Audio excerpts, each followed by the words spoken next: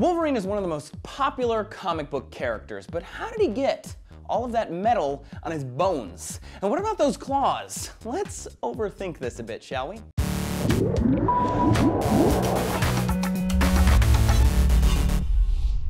Hey people, Trace here for D-News with some interesting insight into the man known as Logan. Wolverine comes out in theaters this week, and we thought, shing!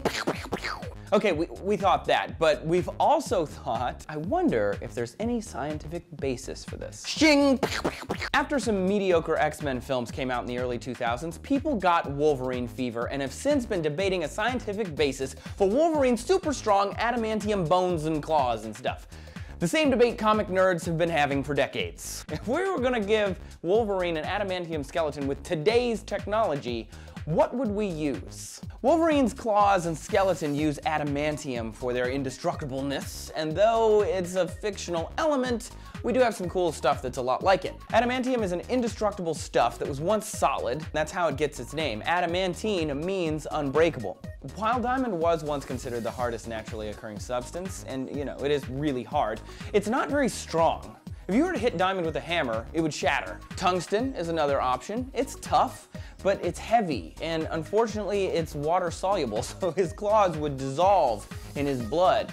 Not so good. Titanium is strong and light, but with a melting point of 1933 Kelvin, we can't really liquefy it easily to coat Wolvie's bones without also liquefying his skin. There are strong, tough nanomaterials, alloys, and other specially cultivated substances. For example, Wurtzite boron nitrate, a super strong crystalline substance with a high melting point, but unfortunately, it's an irritant.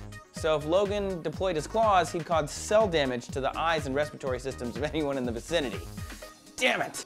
I'm thinking that the best bet would probably be aggregated diamond nanorods. If you take graphene and you roll it into a tube and then press it together, it's super strong, it has a high melting point, it's actually stronger than diamonds, and it wouldn't kill anyone by being exposed to air, which is a plus. In the movies, Wolverine has adamantium injected into his body so it can coat his bones. And thanks to his healing factor, he survives where others would have not. That's heavy, Doc. So how could we get these diamond nanorods into Logan? We kinda can't. Once melted, the substance would cease to be a network of diamond nanotubes, so this would just maybe work for his claws. What would we do to cover his bones? A company called Liquid Metal produces an amorphous metal alloy used in everything from space technology to cell phones and toys, and their metals have the moldability of plastic and twice the strength of titanium, which is pretty good.